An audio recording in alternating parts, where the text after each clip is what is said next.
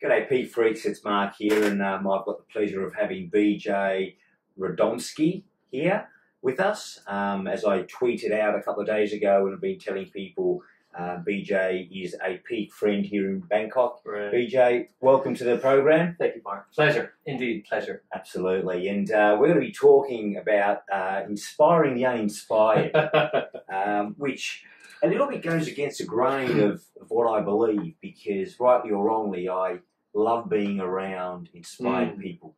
Right. And I generally tend to get frustrated with uninspired people. Talking to you, and I'll let you tell our audience a little bit about who you are and what you do, who you work with, how you actually inspire the uninspired. Yeah. And why would you want to do that? But tell us a little bit about yourself, BJ. Okay, great. I look forward to getting to the inspiring the uninspired part. Yeah. I look forward to. So a little bit about me, linked very much with the name of your podcast, is I help people create peak performance in their life, how to create success in your life. And I do that with, originally my focus when I started was those in business. I worked primarily with executives, and since then I've added a clientele of people creating that success in their life, in fitness, in health, in overall well-being. And the reason is the ecology of it all is that you cannot have success in only one area of your life. The imbalance is going to hurt you. If you're not functioning in your family, eventually your fitness will suffer. If you're not functioning professionally, you're not going to be able to afford the protein powders or the gym memberships. So it's creating a big picture or an ecological look at your life and building success in all of those areas. And not all of us are inspired in all of those areas, but we'll get to that. We'll get to that in a little bit later, I think, in the chat. And how I came to this is, well, what is the expression? Necessity is the mother of invention. Isn't that it? I had, I guess, maybe like you, Mark. I mean, you're full of inspiration. You got tremendous energy, right? And so I had this energy, and I had all this inspiration. I had all this drive and all this motivation, and had generated a fair amount of success fairly early in my life in the areas of focus, which were financial, business, and I built up a pretty nice little business. And this part until I was 32. And at that point, I'm waking up, and there's my pillow looks like your shirt. There's blood on it. Wow. I've got these ulcers that I'm unable to deal with, and I'm spitting up blood. And at 32, I'm told by a heart surgeon that he needs to sit me on his table. Gee. And so did I have success in my life? Well, in one area I did, absolutely. But did I have an ecology? Did I have success in my health and fitness?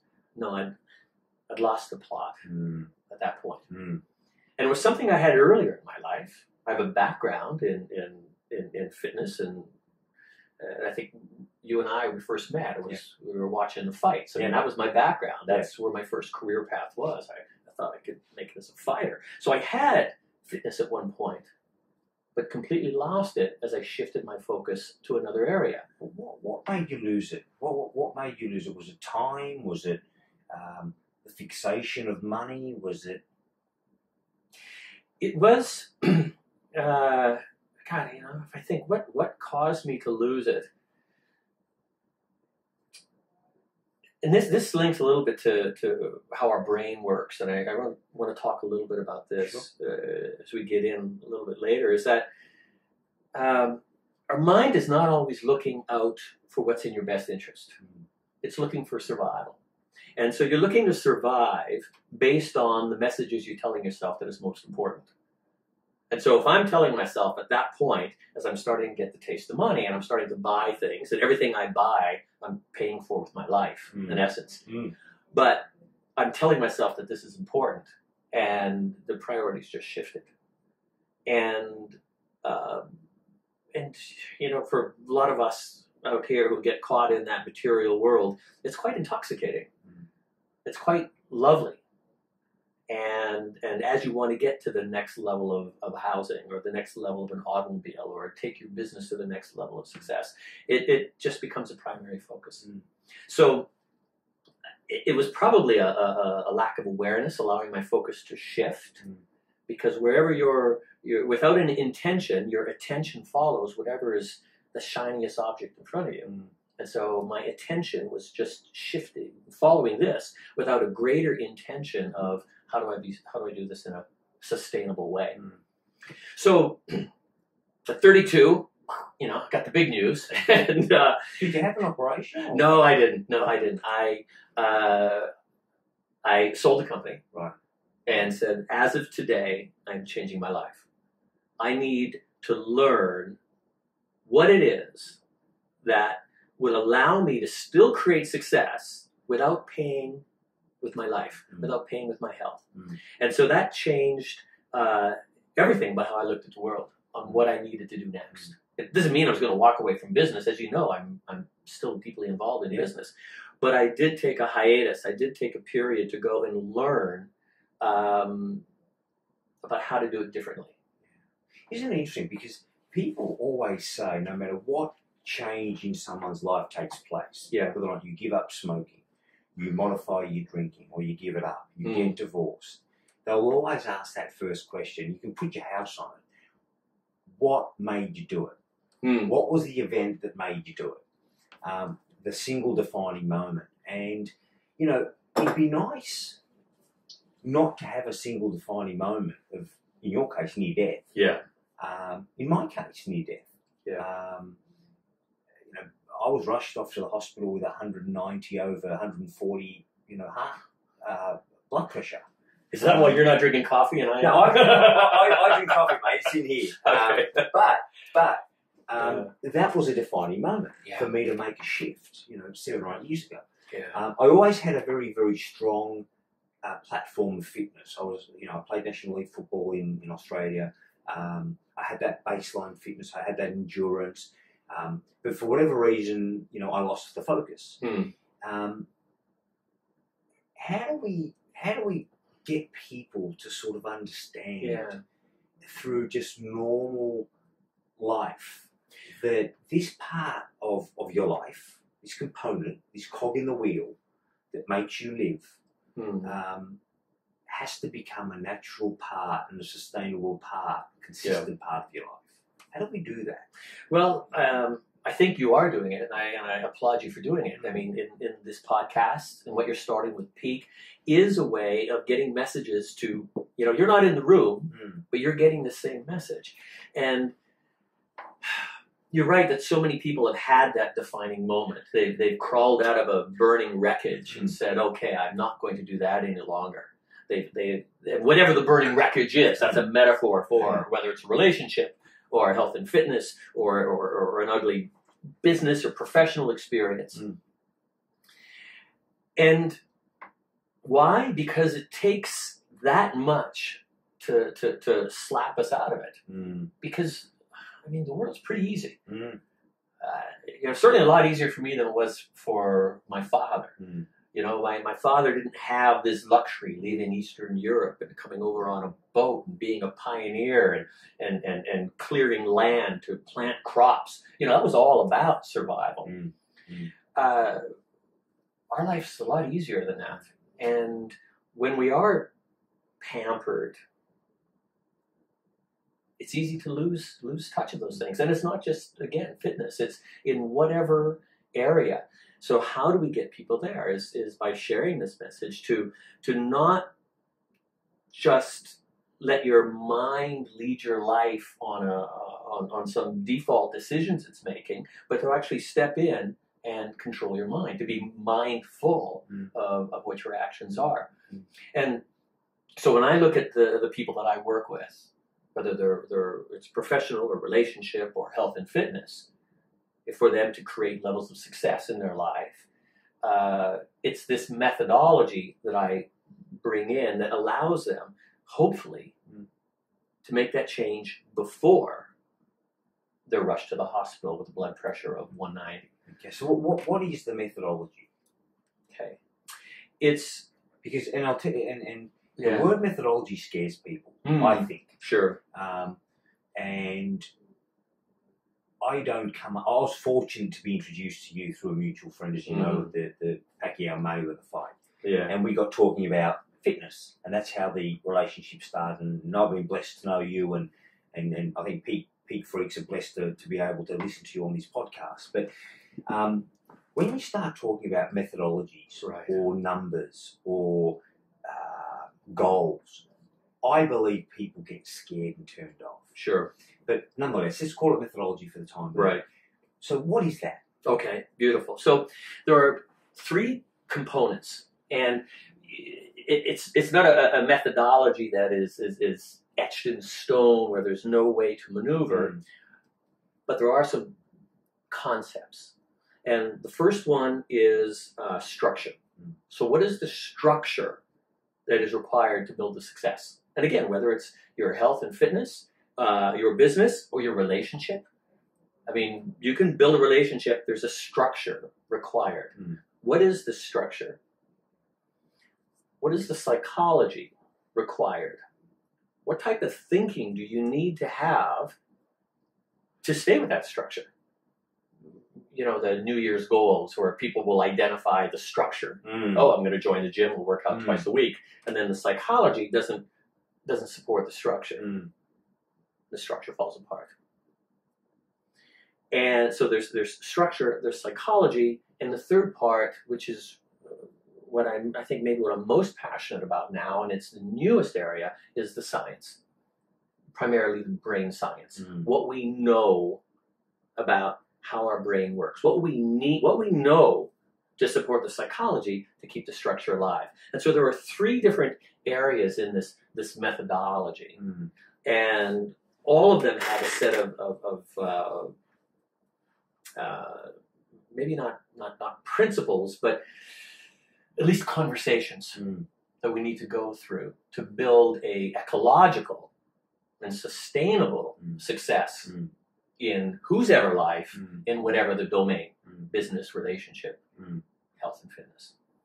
So if I wanted to put together a fitness regime or a nutrition regime or both, right? Because I felt that my relationship and my business were running fairly well. Right. How would you apply those 3 things to me in a conversation or a relationship? Because I dare say you would have to do this over time. It's not something that you could hand me a piece of paper or do a podcast and then we're done. Right. So how do you approach it? All right. So let's take a look at the first area, and that is of the structure. So what is the structure that you're going to bring into your life in order to bring in, whether it's nutrition or whether it's fitness? So who are you going to work out with? Who's going to be your trainer? Simple question. Some place to start with. What are you going to do? You know, I want to get fit, I want to exercise, I want to create some success. I mean, look at me. I'm probably not going to be focusing on basketball or sumo wrestling. You know, that structure, if I chose that decision, structurally I'm set up myself for failure right there. It's not going to work for me. So you say pick what you want to do? Is that what you're saying? One where success is, at least however you define success, but where success can happen. Right. And I'll talk a little bit under the science about what happens with success and failure. Yeah.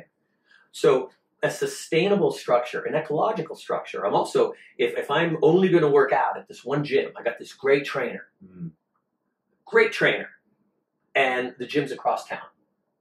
So it's an hour and a half commute to get there, an hour and a half back for a 1 hour workout. So I'm putting in 4 hours to work out. Is that sustainable? Doesn't make sense. It doesn't make sense. So the structure is already set up that I'm probably not going to have success in this. I'm not going to have any victories. I'm not going to reach any level of peak performance. So it's, what is it I'm going to do? Is my body capable? Am I aligned with that type of exercise? Where am I going to do it? When am I going to do it? Okay. And so it's the simplest part is the structure. So is that the logistics? Yeah, the logistics. Okay. Let's look at that. Okay. And so that's the simplest part. That's the foundation. And if that's designed poorly, then everything else on top is going to crumble. Okay. So how much thought goes into designing the logistics of your workout program, your nutritional program? You know, I'm only going to eat these organically grown vegetables, but I only have access to them once a week. I travel a lot. If I'm not in town the day of the fresh market, what am I going to do? Not eat for a week, right? So it's that whole logistics, the structure part, and that's where I think most people start, and they build on, here's what I'm going to do. And again, whether it's in your business or whether it's in your lifestyle, in your health or your fitness, or in your relationship, here's what we're going to do. And then we don't get the success that we need. Okay. So you have been enormously valuable to me in conversations that we've had about people that I work with. Right. In different businesses, Peak and other things that we do. And you have given me nuggets of gold with respect to how do you incorporate a degree of structure into, or logistics, into some people who aren't necessarily born or wired or have the DNA of structure like you and I have. Yeah. Because we have a high degree of structure. These guys do not.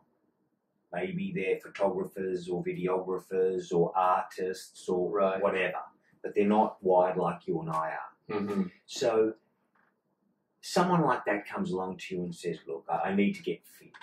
You know, I'm struggling to get out of bed in the morning. I'm struggling to walk up the stairs. You know, I'm short of breath all the time. I don't feel good with the food I eat. You know, and you sit down. They ask for your guidance. How do you go about teaching them, or not teaching them, but certainly enlightening them to some baseline logistics? Yeah. What does someone need to think through? Wonderful.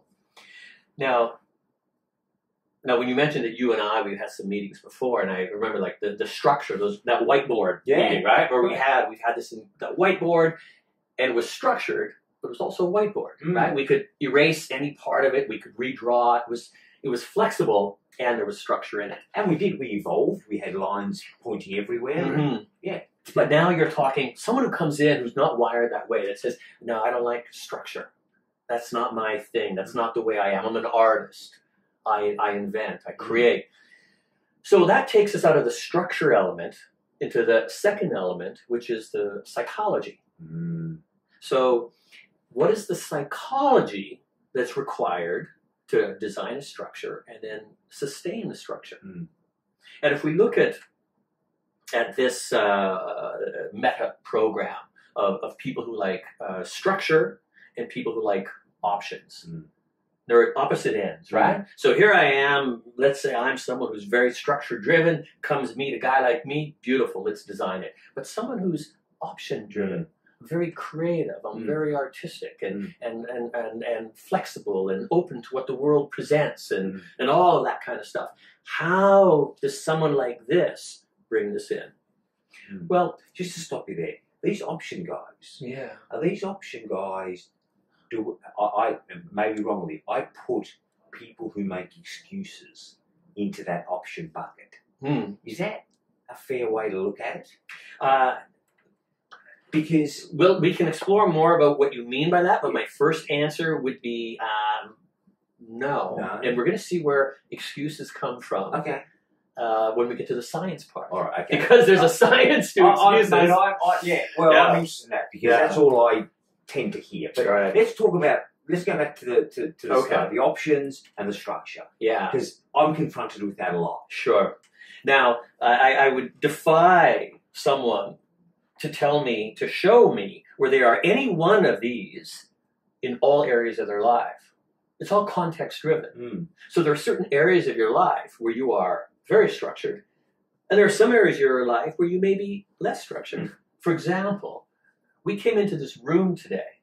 This was not the room that you had originally intended to do the podcast in. And you said, well, mate, let's just make it work.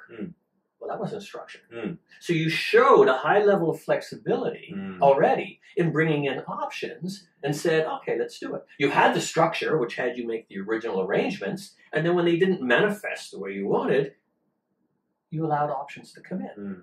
So even if you're highly structured, what you're seeing right now is Mark being very option-oriented.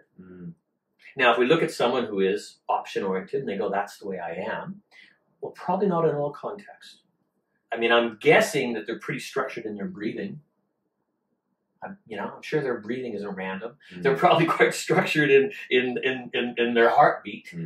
They're structured in maybe not what they eat, but when they eat. They're structured in... So we can start to see from the psychology of it that there's a belief that I don't do structure, to challenging that belief to say, well, that's not always true, is it? And as long as we can, once we get that opening, once we can shine a bit of light onto it and say, all right, so where could you bring some structure in that would add value to you, that would serve you, and still maintain the amount of option that works for you? Okay, so let's take an example, because it can get awfully confusing.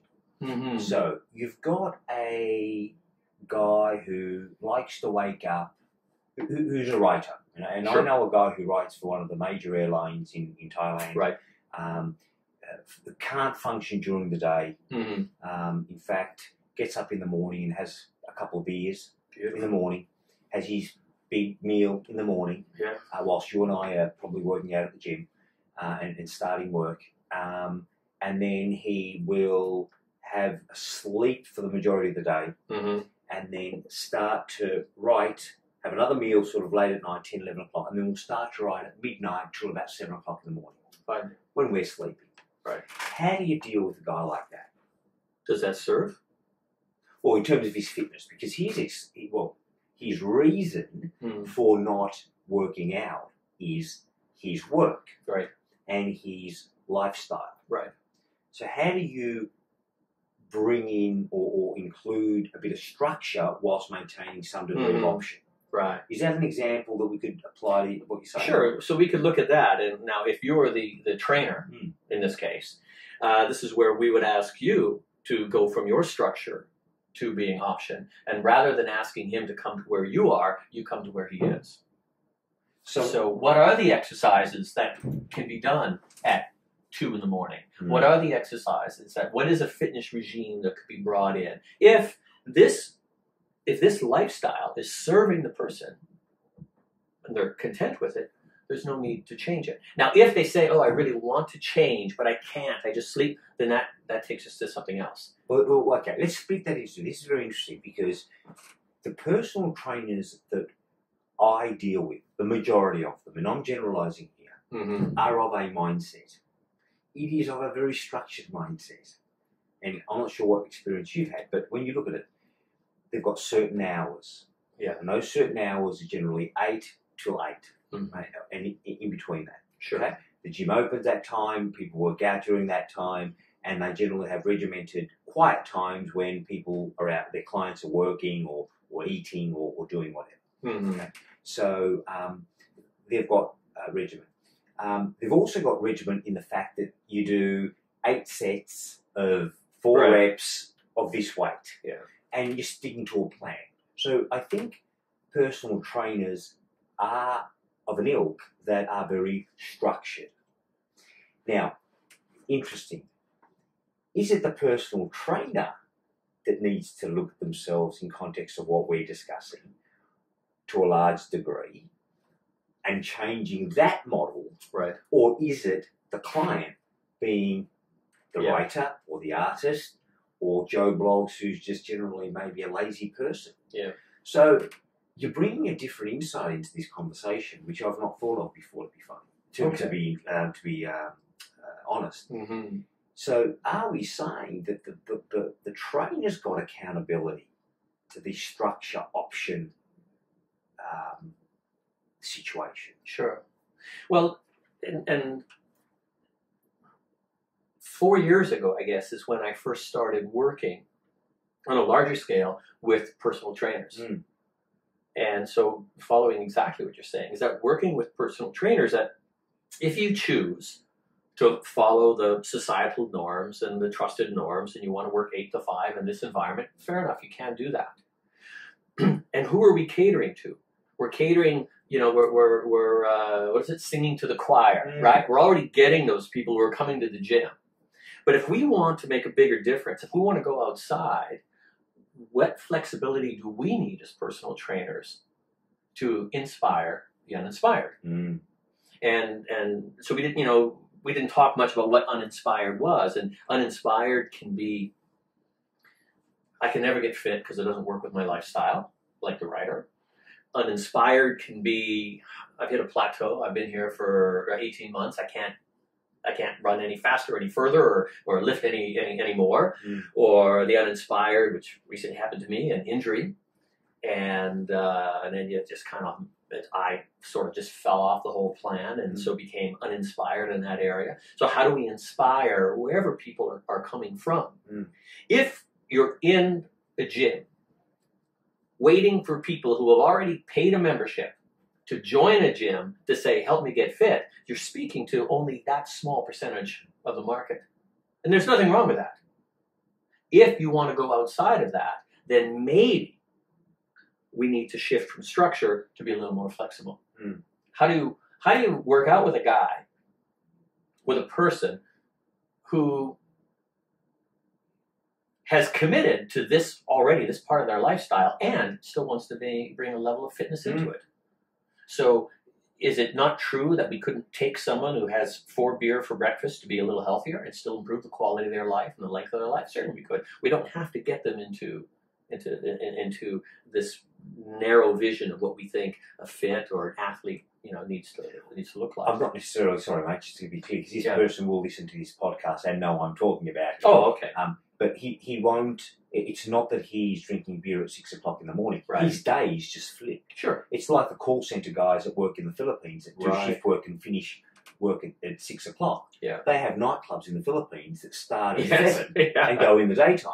Yeah. Because that's their normal people's nighttime. Right. So it's not necessarily about the 2 or 3 beers, because you can still be fit and have a drink. Right. But it's an interesting point that you're raising, that I've not thought about talking to or dealing with personal trainers about, hey, should we be having a good look at ourselves about how we're interacting with our client rather than having it all on our terms?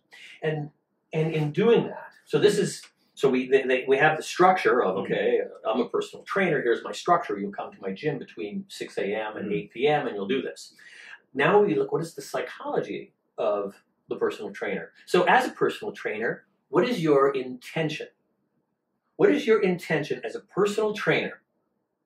Well, have a job. What's bigger than that? Make some money. What's bigger than that? Help people. Help who? What is your intention? So we get clear on what that intention is. To help those who are already fit get to the next level? Or is your intention really to reach out and help others? What does it mean to you to make a difference in the life of someone who's unable to find a way to bring fitness into their life? What does that mean to you as a personal trainer? And so we take a look at the psychology of what is guiding the trainer to run their structure. What do you believe about fitness? Do you believe fitness can only happen in a fitness center? Look at the change, what we've seen in fitness over the years. From the Joe Weider ads in the back of the magazines where you sat away and you bought plates and that was the only thing you did, to what we have now with the high-intensive interval training, to working with whether it's a Bosu ball or a kettlebell. I mean, there's a lot of new ideas that have been coming in. So what does it mean to you as a fitness trainer, as a personal trainer, to bring fitness into someone's life? And what is it? What do you believe about the kind of person that is maybe living a lifestyle that's turned backwards from yours? Do you believe that they're lazy? Do you believe they're making excuses? Do you believe they're not trying hard enough? If so, you're probably not going to have a lot of success with them. Do you believe that they need to come over to your model? Or do you believe that you need to be flexible to come over to their model? We're seeing, as populations aging, a huge shift in personal trainers on working with seniors. So what are you doing with a senior? You're teaching a senior hand strength. You're teaching a senior balance and a little bit of mobility so that they can have a higher quality of life. That's a little different than what you were teaching 20 years ago, which was, you know, what's your personal best on the bench. So looking into the psychology of whether it's, you know, if we talk about your friend, the rider here, what do you believe fitness means? And does he believe fitness means I have to go to a gym during the day? As long as you believe that, it's not going to happen, is it? What, and what does it mean to you to be fit? And if his idea of fit is, well, I got to run ultra marathons like my good buddy Mark, well, that structure may not match his body and his lifestyle. So therefore, he's just going to fail, isn't he?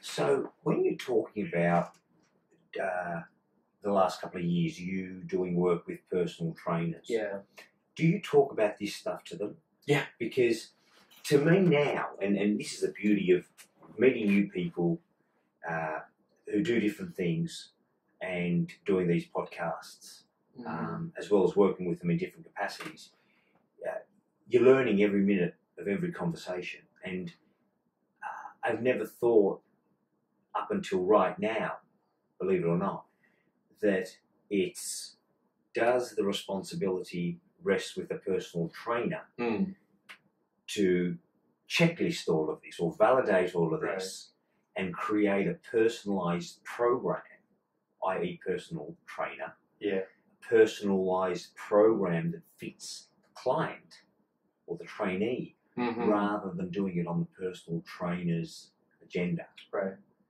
And I'm starting to think, is that where the model falls down? Right?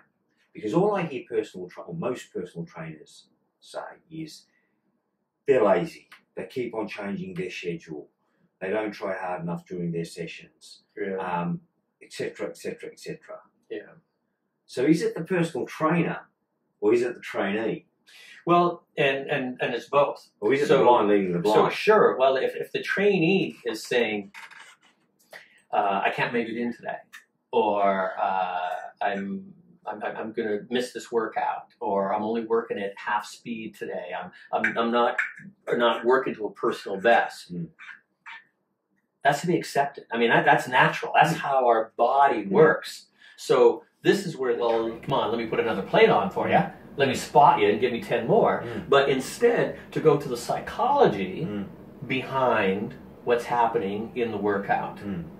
And from the psychology to make a difference in their trainer or in their client so that they can achieve some results.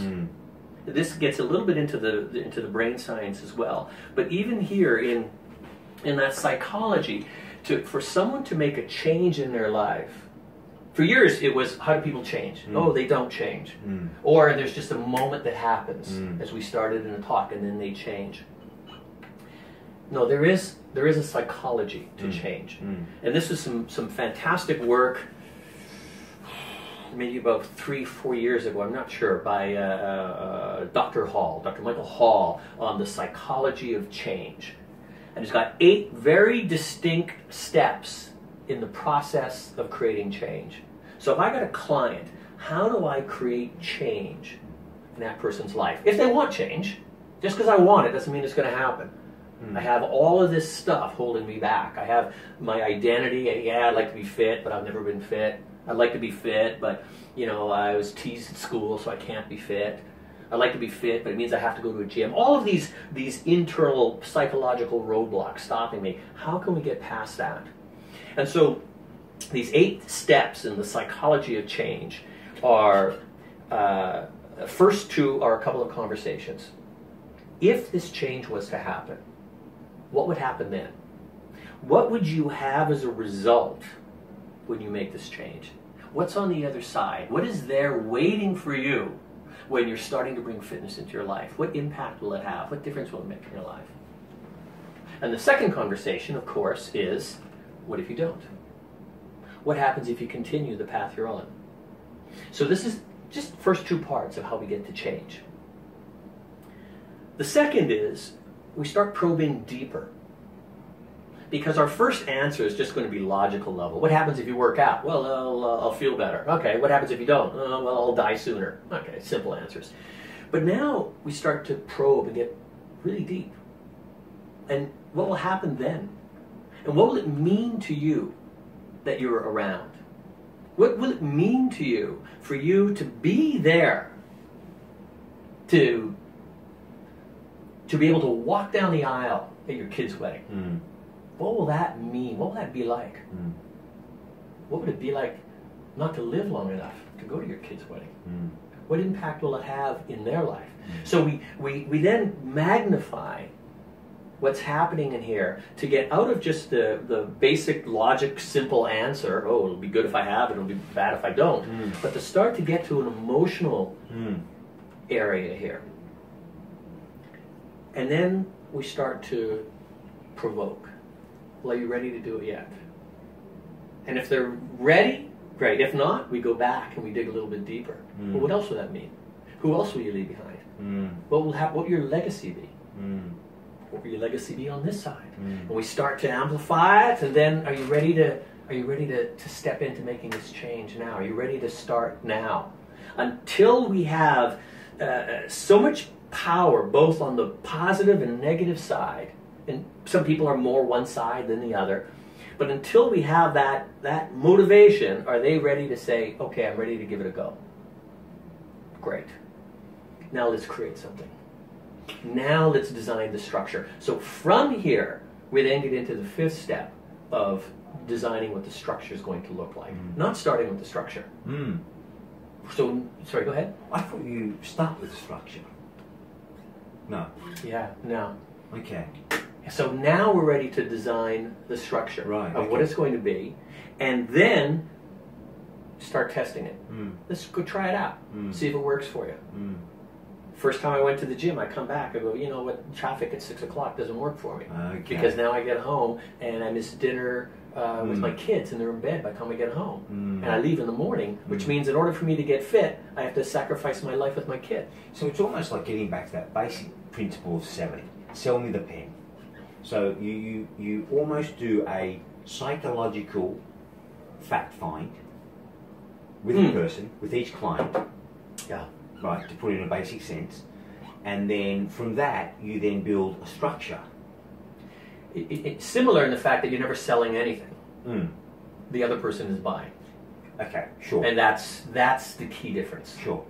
But then from that, you've created the awareness, you've created the willingness, the intent, and then the structure. Yeah. And then you build the structure with all best endeavors right. to find out that logistically things don't go the way they're planned.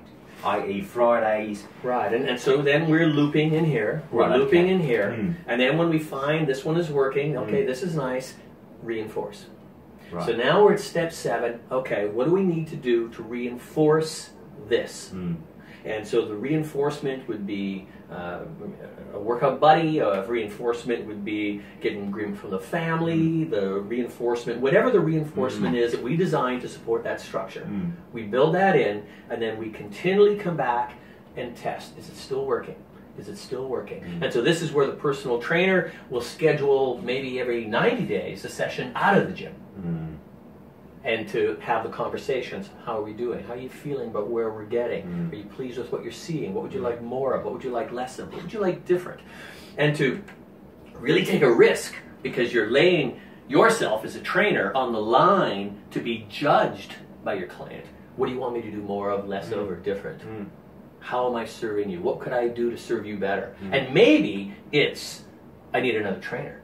Maybe it's, I want to change the structure. Maybe it's something else. Have the confidence to do that.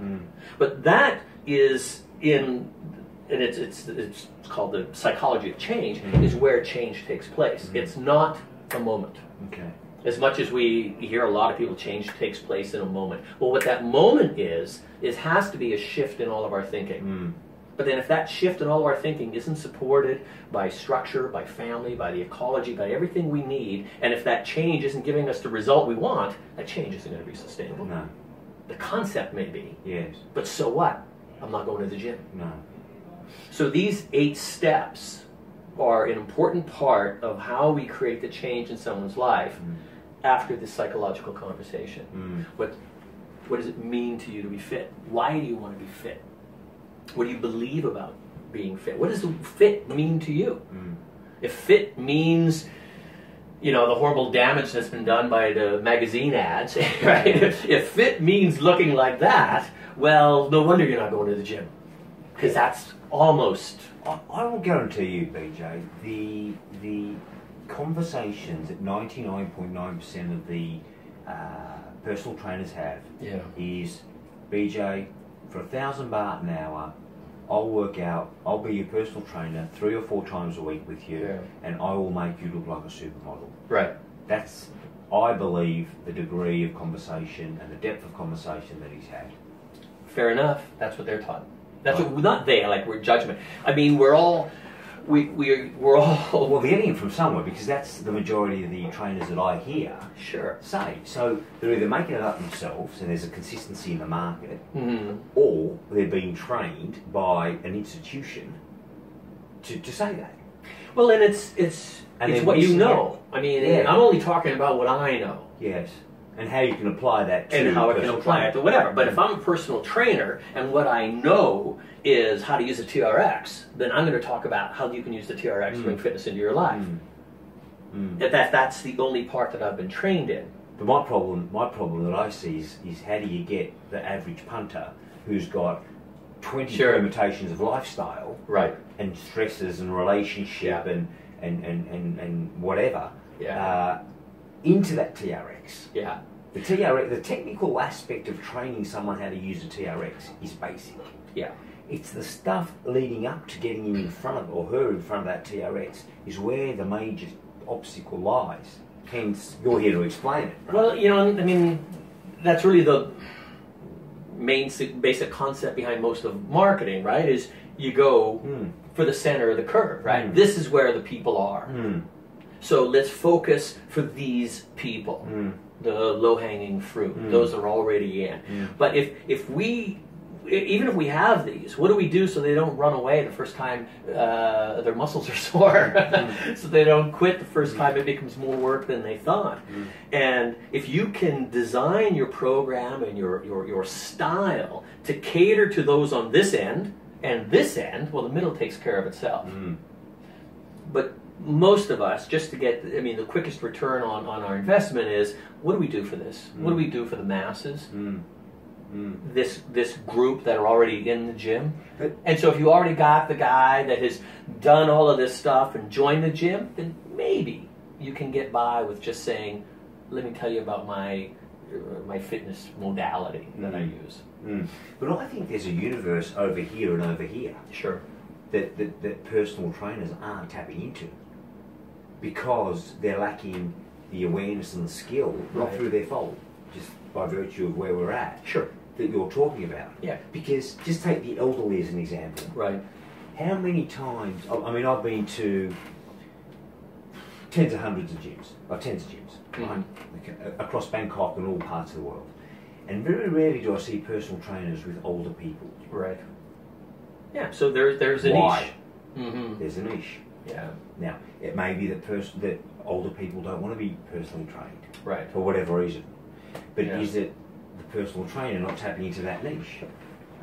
So I'm not really sure, but it's a good point. It's a good point. We've just had some lighting issues there, but anyway, let's crack on. I see that. Do you want to power that light? Here, I got a power supply for you.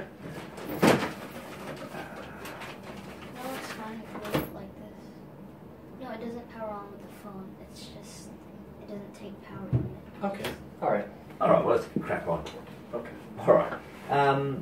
So, I think for personal trainers, there are universes on both sides of the world that they can tap into. Sure. Personally. You know, and I mean, I look at 84 years old, you know, my mother didn't miss a yoga class.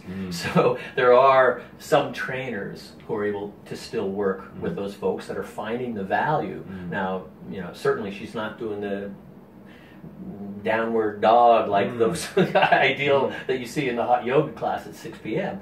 But there is making an impact on the quality of life and flexibility. And she's active, and she's getting out and meeting people and doing things. And no, I think that's great. And if personal trainers can actually do that and get more of that. So that's the psychology, right? So structure is where, you know, most personal trainers I've met they have some pretty good quality in the area of structure. You know, a lot. They know about what they're there to train. They've got that. Can they match the structure to the individual? Okay, that's their role. That's their responsibility. I'm not going to talk about that. No.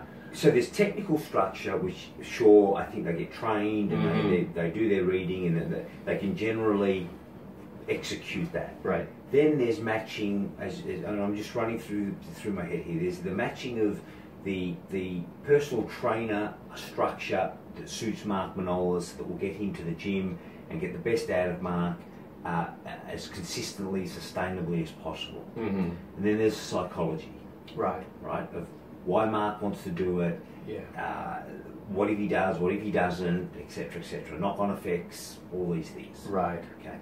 Then what? Then is the science. Right. So the brain science behind what allows these other two areas to exist. And in the area of neuroscience, it's just, oh my God, it's just so fascinating. And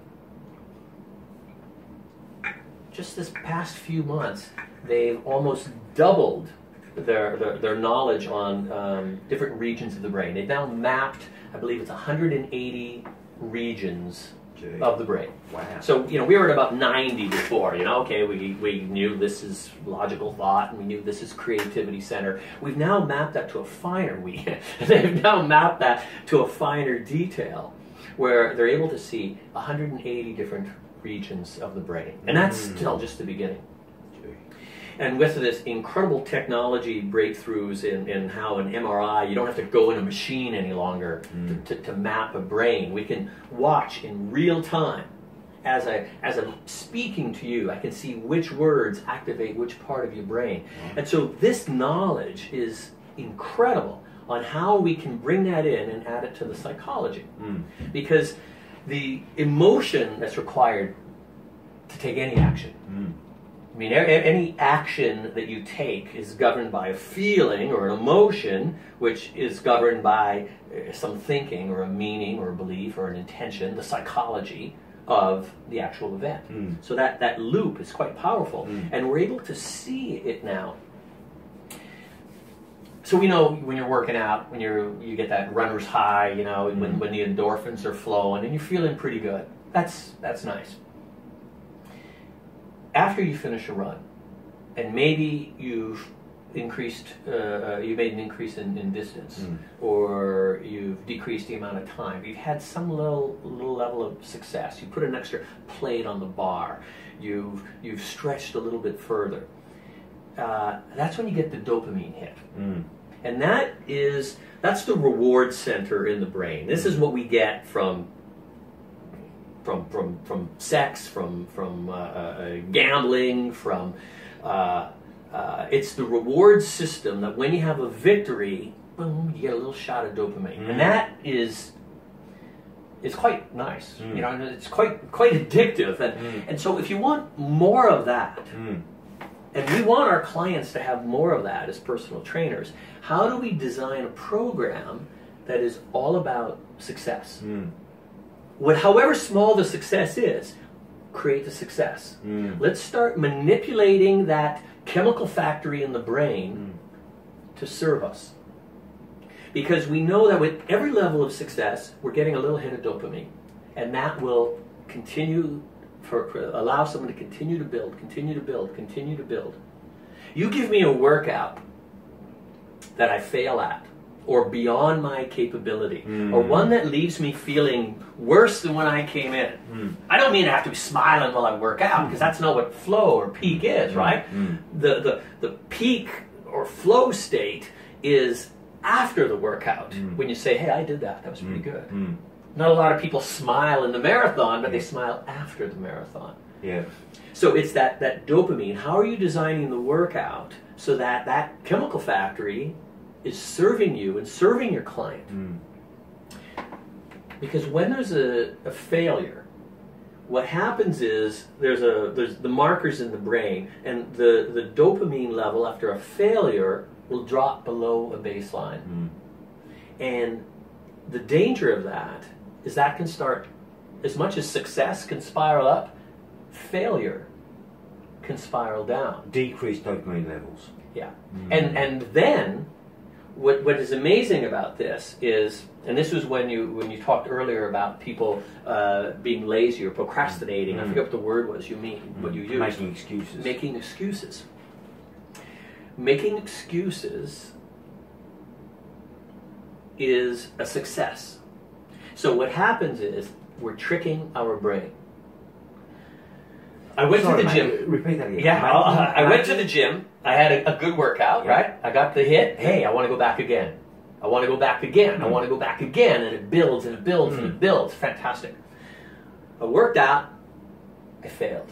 I didn't do really well. I felt quite poorly. All right. Now it's time to go meet my PT again. I'm anxious about it. I don't want to go. I'm feeling kind of poorly, right? So I make an excuse. What has that excuse just done? It's got me out of the workout. Yay. Oh, okay.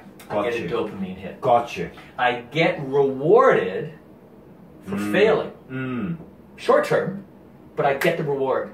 You get the hit. I just called Mark. I canceled the training session today. Yay, I don't have to work out. Dopamine's up. You're happy. Life's good. I got rewarded for failure. Interesting. Now, isn't that a scary idea? So how now, and it's with excuses, it's with failing, it's with procrastinating, it's when I'm going to put something off. Yay, I won another lottery. I won another time lottery. I got another day, another hour, whatever. And failure can start to spiral in the opposite way. And and even though we know this, doesn't mean we're immune to it. And well, it's funny. It sort of cut you off, mate. Yeah. I was listening to a podcast last night. It was a 3-hour podcast. I was 35 minutes into it before I fell asleep. And it was with a pharmacologist. And I'm racking my brains to recall who it was. The podcaster was Joe Rogan. And I can't remember who the pharmacologist was. The first time I'd ever heard of dopamine levels and the impact they have was on this podcast. And it's coincidental you're raising them now. So I'd be very surprised people understand, personal trainers or just the normal punter, the impact of dopamine levels. Right. And so, amazing. Whose responsibility is it? They don't.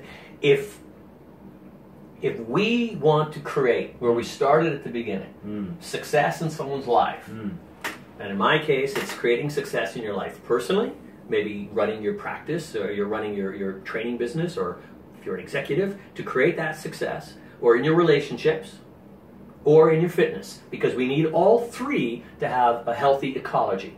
Any one is broken, all three suffer.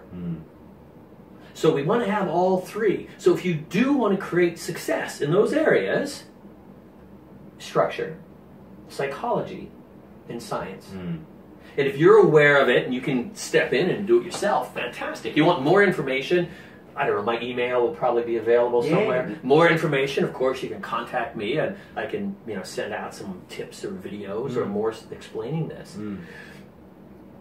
But bring it into your own life, see how it works. And then you start to share it with your clients, with your staff, with your partner, with your kids, with whoever else is in your life.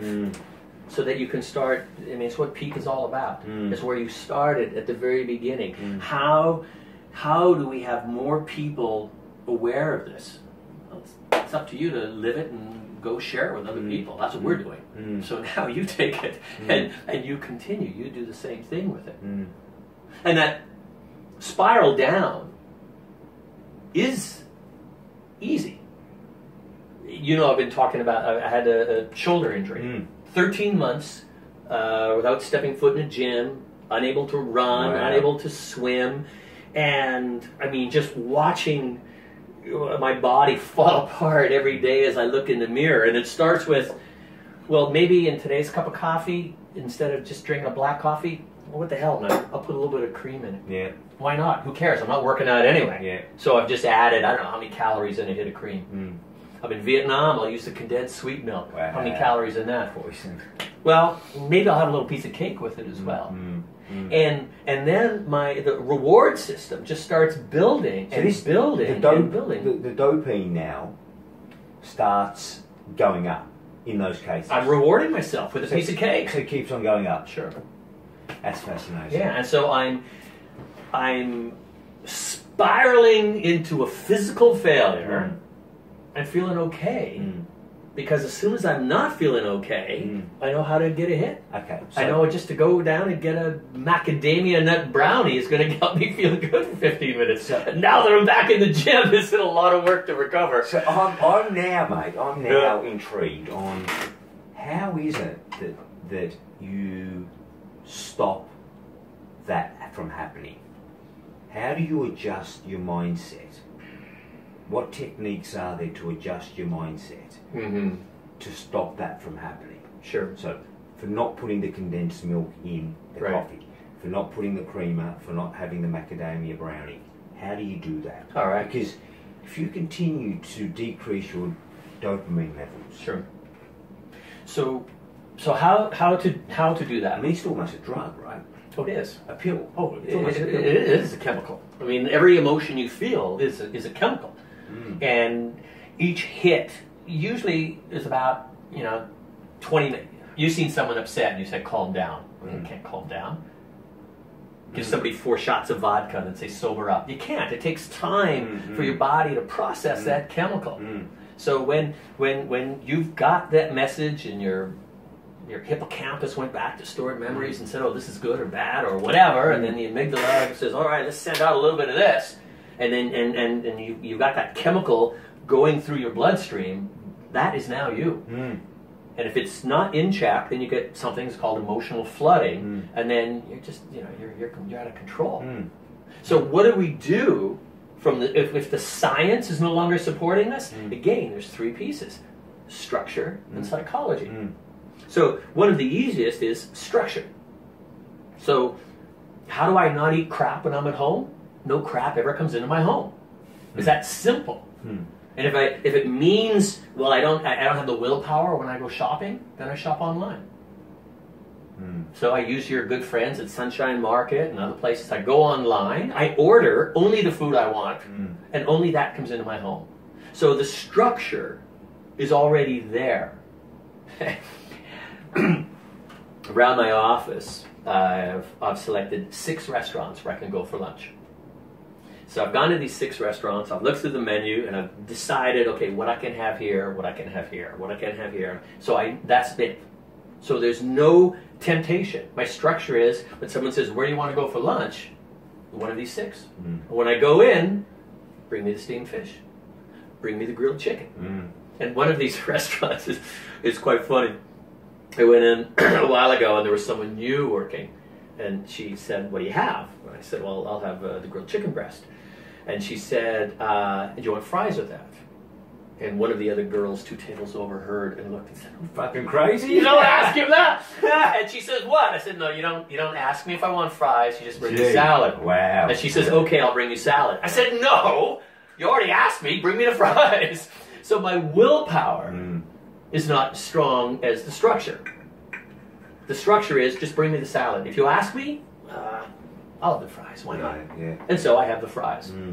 So as much structure as you can bring in, and then again the psychology, going back to, well, what is my intention? What does it mean to me to get fit? What why am I going through now this rehab process instead of enjoying the life that I had 60 days ago of eating cake and drinking lattes? So what is the psychology? So going back to, well, what are my motivations and what are my beliefs? And what is my intention from this? What is the intention to be fit? Do you have a check, and we'll be putting stuff out to viewers, and through tweets and through sort of Facebook and through our the website, because a lot of this stuff is critically important, I think, to people who are interested. Do you have any sort of and I'll use that word you used before, methodology or structure or checklist that's basic enough for people to be able to sit down with someone to build the structure to a point where at least over time it's the 80-20 rule at best. Sure. Because, I mean, look, I think you and I are a little bit anal, but there's nothing bad about that, right?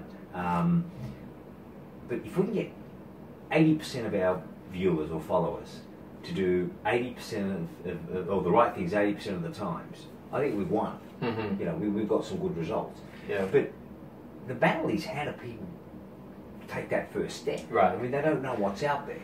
Yeah. And I guess that's the stuff that I look at that I've been teaching, and so some of it is really simple. There are like 45-minute sessions, and it'll be of one of the concepts.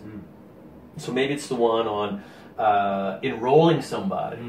How do you enroll someone into the concept of fitness? Not the guy who's already joined the gym, but how do you enroll these people to come in to fitness? And so there's a little, and it's a methodology, but it also has the flexibility. You don't use my language. You just use not even my concepts. I mean, this isn't from me. This isn't from me. This is from greater brains. This is proven. This is science. But how do you take that structure and make it fit you? So, these are, I guess these are the programs that I've been bringing to personal trainers over the last 4 years. And so far there's been 6 separate modules, each on a different area. What do you do when someone's plateau? Right. What do you do with the person that's making the excuse? What is a language pattern or something that you can use in that environment to bring someone back in? And people subscribe to these packages or sign up to? How do they get access to them? Okay, to date they've been live. Right. So you come to my programs when I'm teaching them live. But as I mentioned with you, that I think here on the Peak site would be a lovely place for me to digitize these programs and make them available. So that's my intention when Mark invited me to come on here, is if you have interest in this, I'll prepare the content and make it available in a way that is accessible. There's no travel, affordable. You don't have to pay the fees of sitting in a room or the travel and the hotel, all that kind of stuff. And I think as you gather from what we're talking about here, it's simplified. The brain's complex and it's simple. Complex in what it does, but simple in how we can work with it. There's just a couple of simple things that we can do here, so the structure works. There's a few simple things that we can do here, so the science supports us. Yeah, because I tell you, a couple of things that you've said there. I think we have an enormous following in the from the Eastern Bloc countries, believe it or not. Sure. So all the traffic that comes through Peak, majority of it comes through Europe and the Eastern Bloc countries over there, which is surprising. For whatever reason, Jin Dobrat to my Polish brothers and sisters. You've been playing with it, have you? Okay, so we've got that. The other thing is, I think the challenge with today's world is that there is an there's too much communication. I mean, access is enormous, and there's just too much out there, and there's this. The rhetoric about fake news and all this stuff is out of control. So I think people are now just grabbing whatever is top of Google and they're using that. So if we could get something that simplifies, you know, what you've said, the structure, the psychology and the science. Right. And people are able to apply that to their students or their trainees or to their organisations, and I want to talk a bit about staff, then, you know, I think we'd go a long way in creating value for our followers. Because that's what I think they need. They need some simplicity, succinctness, and some, you know, some sort of methodology, to use that word, to improve the way they deal with things. But staff, okay? I mean, most people work. There are a lot of people that I know who are bosses and have very important people underneath them executing work. And the amount, and I know a lot of people who are trying to tap into that corporate wellness arena and aren't doing particularly well. There are only a select few that I know have had success. The ones who have tapped into it, but the feedback I get is that they're not doing very well at it. Or the results, sorry, I'll rephrase that. The results coming out of it aren't as what the payee or the payer expected. Right. What work do you do in terms of the corporate world? Because if I've got 8 executives, they're all valuable to me in different ways. Right. I want to make sure they're on top of their game and they're fit, they've got happy relationships, and they're doing well at work. So how do you deal with it? Do you do any work in that arena? I do, and I think, Mark, what you're touching on is there's a distinction between what people need and what people want. So let's see, over the last, I guess, 19 years now that I've been doing this. And I've only gone to focus on the fitness sector, or to include the fitness sector, 4 years ago. So for the whole 15 years prior, it was all in the corporate environment. And it's customizing this. So the beauty of a methodology is it's a process. The content, this cup is a process. The content could be coffee, the content could be tea, the content could be water, but the process is proven. The process doesn't change. And this methodology, this stuff about understanding structure and psychology and science, is a process.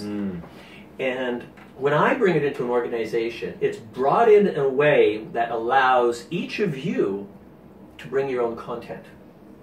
So if you want to talk about how is this going to repair the relationship with you and your kid? How is it going to take your personal relationship to a higher level? How are you going to get a personal relationship? How is it going to allow you to find someone to be with? How is it going to allow you to run your company better, to work with your investors, to communicate to your employees, to communicate to your customers, to bring in a level of fitness? It's back to that ecology that we have to have all this methodology. We have to apply to all areas of your life. You got a dysfunctional family, your fitness is going to suffer. And I'm almost guaranteed that if you die, your business is going to suffer, because very few dead people are calling employees. So it's taking the methodology and adding your content, and that's what I guess what I teach when I come into organizations. And you know, right after we finish here, I'm heading off to an airport today because I'm off to do it with another company tomorrow for the next 2-3 days. I'll be in-house teaching this kind of stuff for organizations. But the distinction there, again, Mark, is that it's what do people want versus what do they need. I remember learning that,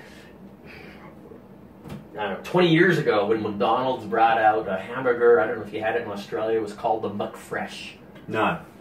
And they said, all right, well, people need to eat healthy. And they came out with this burger, and it was in a styrofoam packet, and you had all salad on one side, and you got to make your own burger with all of these healthy ingredients, and they never sold any. What you need versus what you want.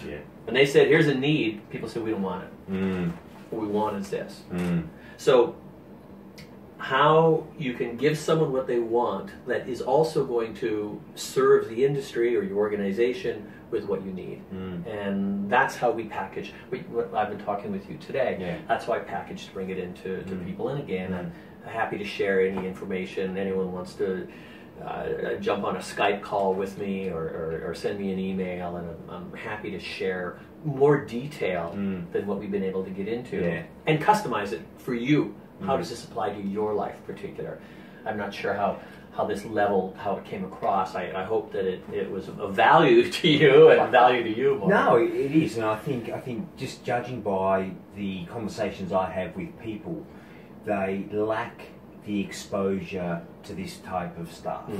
And I think any entry-level generic information that we can provide our followers, and then give them a deeper access to information, because everyone is different. Right. Everyone's ability to absorb information is different, to then communicate that information onwards is different. I think it's great. So, you know, I mean, I look forward to obviously working with you a lot more broadly. I think tonight's been very insightful, and I think for peak freaks around the world, check out the website. We will be having some stuff on there that sort of support and goes into greater detail. That as BJ said, you can either subscribe to, use, download. We'll work out ways that you can have access to that. And I think BJ, it's been a pleasure having you on the program, mate. Great fun. Thank you very much. Till next time. Thanks. See you, mate. All right. Okay. And be well.